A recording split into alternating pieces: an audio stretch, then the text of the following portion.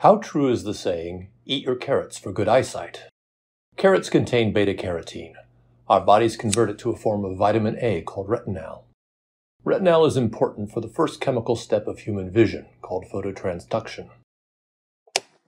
Phototransduction is the process by which light is converted to an electrical signal that is understood by our brains.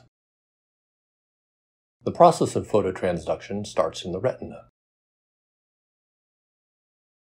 At the back of the retina, there are two types of photoreceptor cells, the rods and the cones.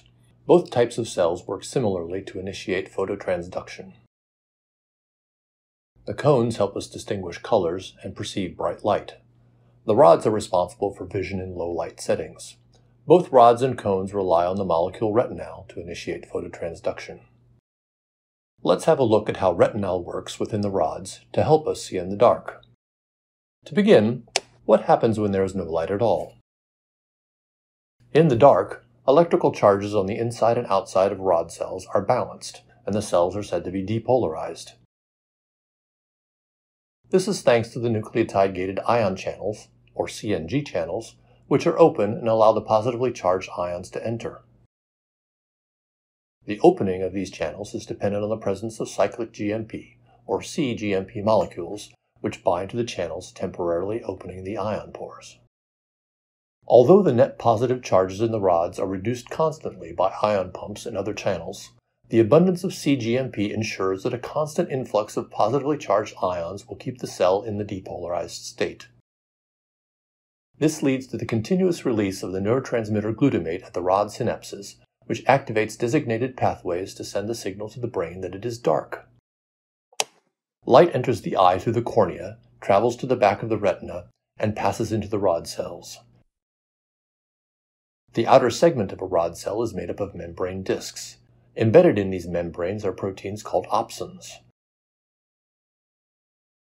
Retinal, the form of vitamin A mentioned earlier, binds to opsin to form a complex called rhodopsin. When a photon strikes the rhodopsin protein, the bound retinal changes its shape, causing the protein to change its shape as well.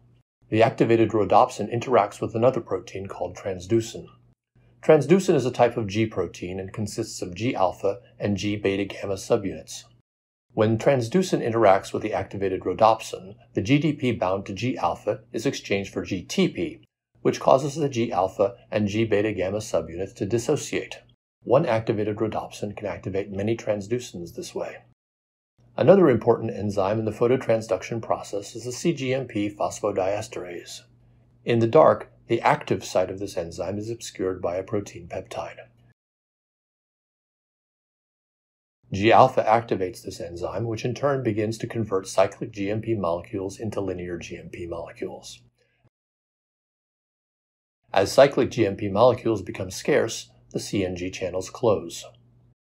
This reduced ion influx, combined with the activities of the ion pumps, leads to polarization of the rods.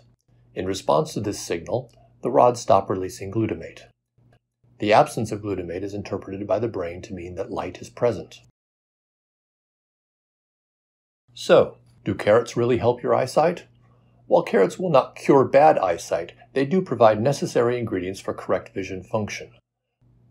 Lack of beta-carotene in a diet leads to low vitamin A levels in the body, which is responsible for a well-understood form of night blindness that is associated with dry skin and frequent infections.